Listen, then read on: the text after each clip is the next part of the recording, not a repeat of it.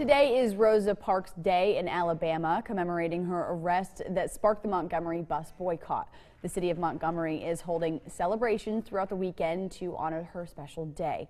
On Saturday, community members gathered at St. Paul AME Church for prayer breakfast. Today, a statue of Parks will be unveiled at the Montgomery Plaza, close to where Parks is believed to have boarded the bus.